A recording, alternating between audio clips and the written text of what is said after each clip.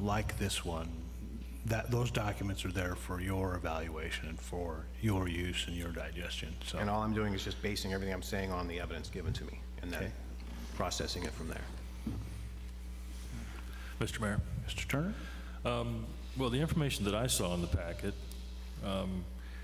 if you compare it to the memory care facility, if you compare it to the potential residential units, we talked about 6 lots, one of them being a duplex lot. That translates to 7 families.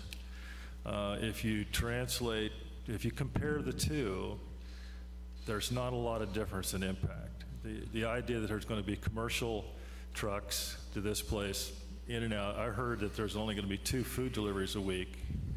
There's going to be people dropping people off, there's going to be a few employees, but compared to the number of people that would use that area if they had 7 living units of homes with families, with teenagers potentially, there isn't much difference. In fact, there's some evidence to suggest that there's less impact. So if we're really talking about impact of traffic, I don't see that there's more impact with this facility.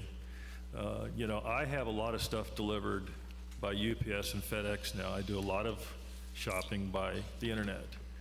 I'm assuming some of those homes would do the same thing. The number of truck, if we were to, so I'm not convinced, me personally, that there's a difference much difference in impact.